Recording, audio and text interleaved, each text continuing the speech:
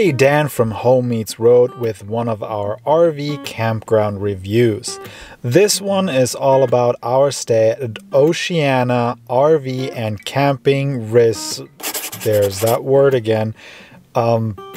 Oceana Encore? No. Oceana Thousand Trails. You know what? Let's just call it Oceana and move on with the video.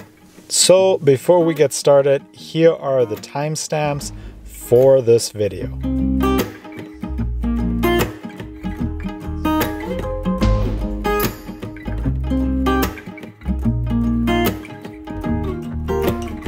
Oceana, whatchamacallit, is located about 2.5 hours southwest of Seattle, or about 2 hours south of Olympic National Park, but there are some trails within an hour's drive.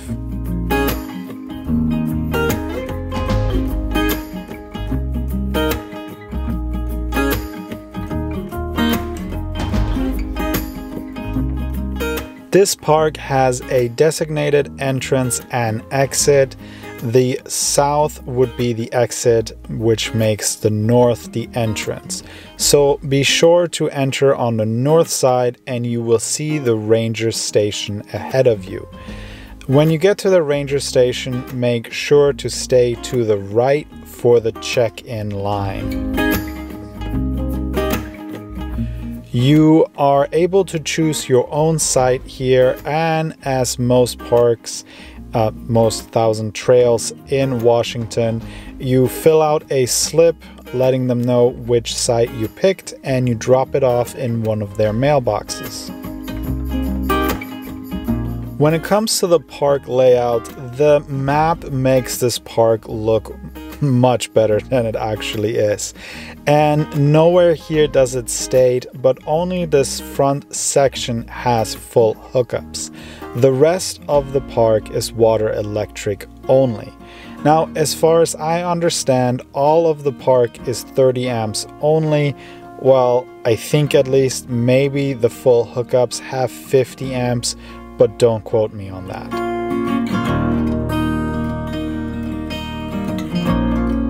When it comes to amenities, this park does not have a lot to offer. There is a playground in the back and this cool laundry room done in a vintage trailer, which sounds great until you step in. And, well, it's in need of some TLC, especially the floor. It seems like the washer and dryers are a little harsh on the floors and have shifted them.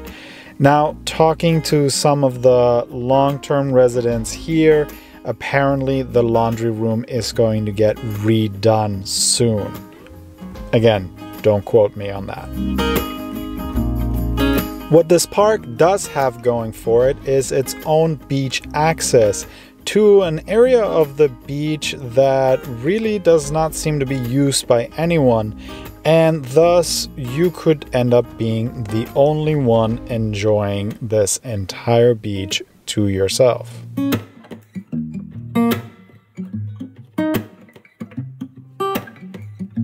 We ended up in Site 66, which is the last spot on the south side. Most sites in the back can accommodate pretty much any size rig, at least lengthwise. Widthwise, you are pretty close to your neighbor, and I'd be surprised if two big rigs with some big slides could actually fit next to each other.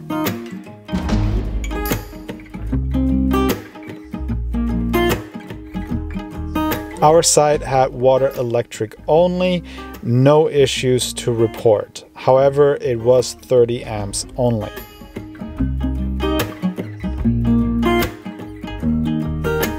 For connectivity, we have Verizon and AT&T.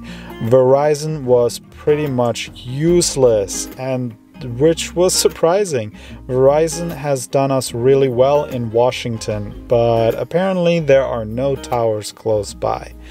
AT&T was good enough to get some work done.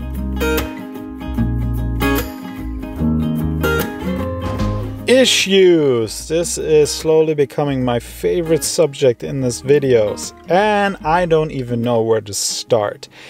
Honestly, I think this park may have just been bought by Thousand Trails or Encore or something rather, because a lot of their signs look brand new, but that's about it.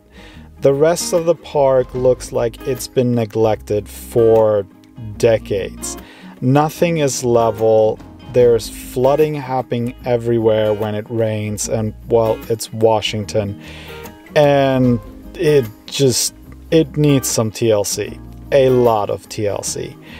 Most of the park has no sewer whatsoever, which means you will need to use the dump station. And although the dump station seems to be in a convenient place right to the left side of the exit, it is so far forward that if you have a large rig, you may actually be ending up in the street while dumping. If you found this video helpful, consider giving it a thumbs up so it will be recommended to others. And now let's answer that question, would we stay here again? This time the answer is a hard no. Unless Encore or Thousand Trails or whoever owns this campground puts in some serious work, I don't think I'm coming back at all.